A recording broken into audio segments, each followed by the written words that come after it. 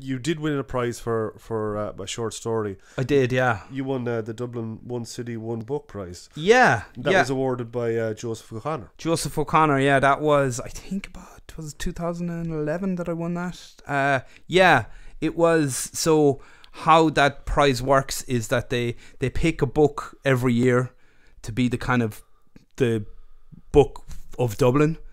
And they promote it. The Dublin Library Service promotes it and kind of encourage people to read it. That year it was Joseph O'Connor's book, and they take a line out of the book, a sentence, and you have to incorporate that sentence into your short story. And I wrote a short story called Cool, as in Cool Park, Coole.